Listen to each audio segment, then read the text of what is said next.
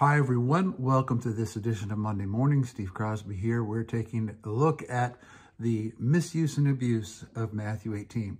We're going to talk about the first application misuse. We're going to get to the text at the end of these application misuses.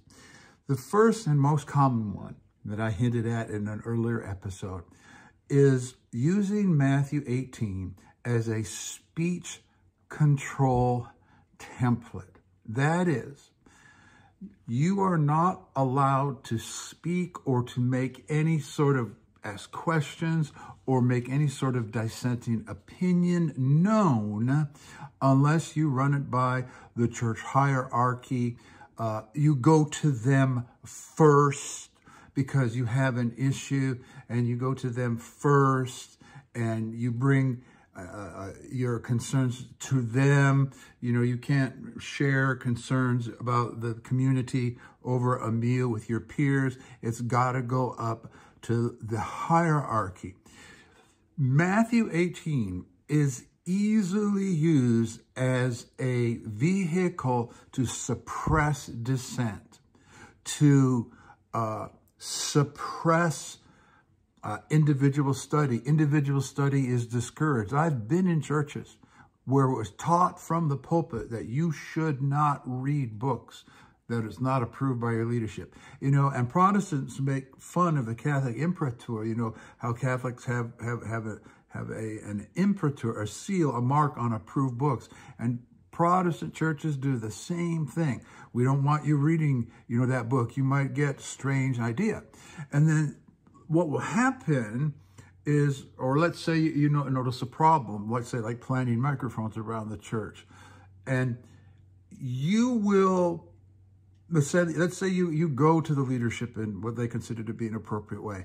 Well, they will flip it on you that because you're bringing the problem, you become the problem.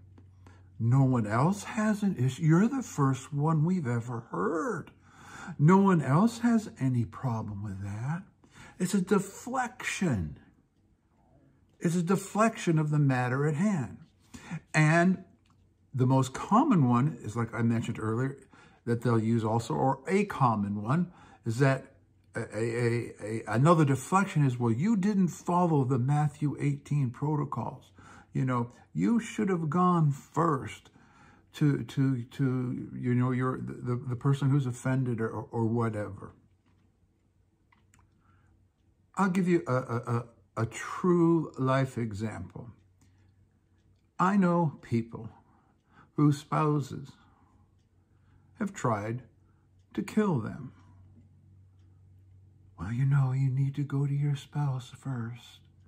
No, you need to go to the police first.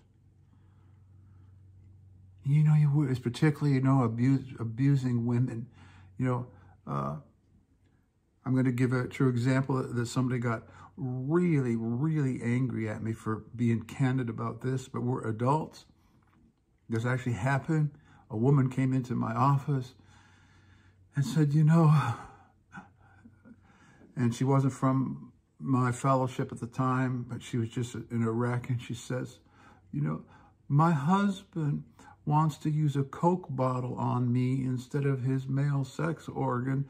And I've been to every pastor in town, and they say that I need to submit, and, you know, I need to pray for my husband and that God would break through. In the meantime, I have to submit to having, you know, a Coke bottle used on me in our sexual life.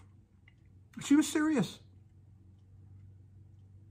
And I said, no, you don't have to. You need to get out. That's abuse.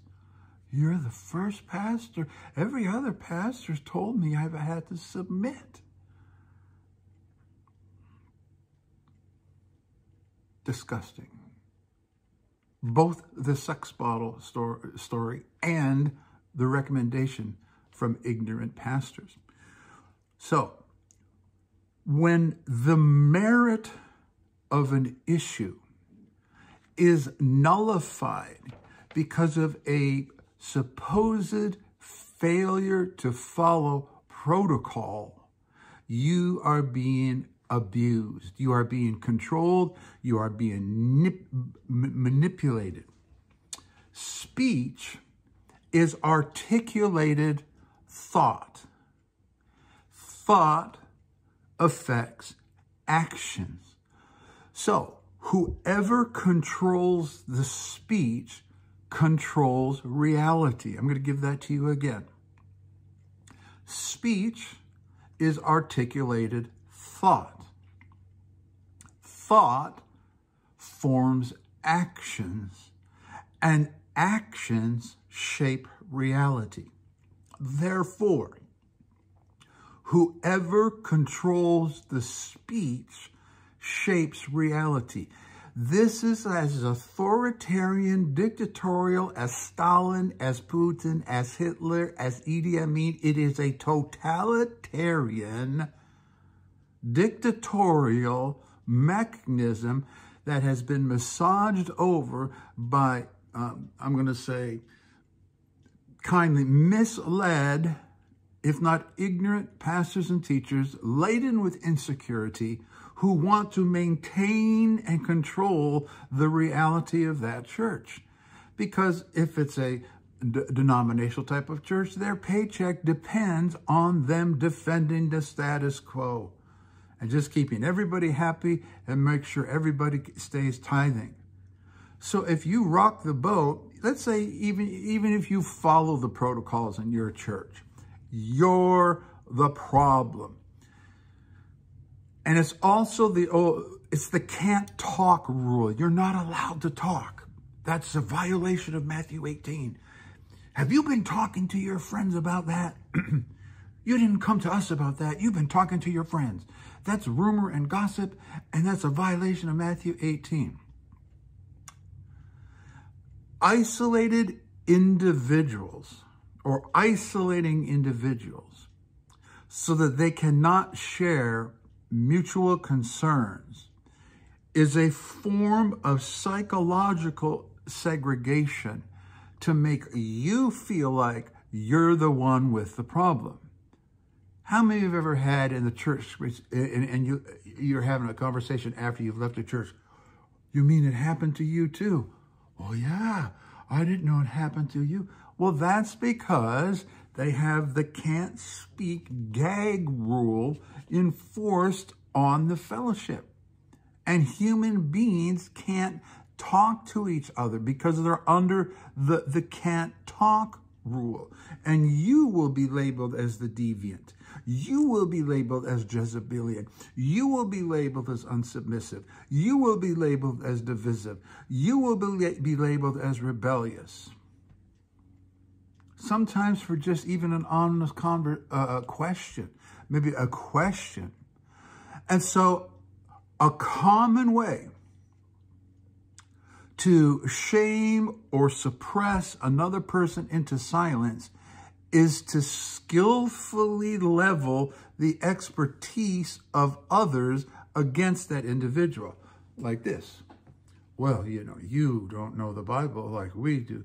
How dare you? I actually had a pastor say that to me. I asked, my spirit was right. I wasn't accusatorial. We'll talk about accusation later on. We can't be part of that vibe. But this is what I asked, a very entreating, humble question of a leader. And here's what he said to me. I do not feel called as a minister of the gospel of Jesus Christ to have to answer your questions. And it was just a question about how they were interpreting an Old Testament passage and doing great harm with it. And I just asked, I said, explain it to you. I wasn't attacking them. It wasn't the slightest bit of accusatorial or attack in my question. And that's the answer I got. This issue of speech control, this issue, this one.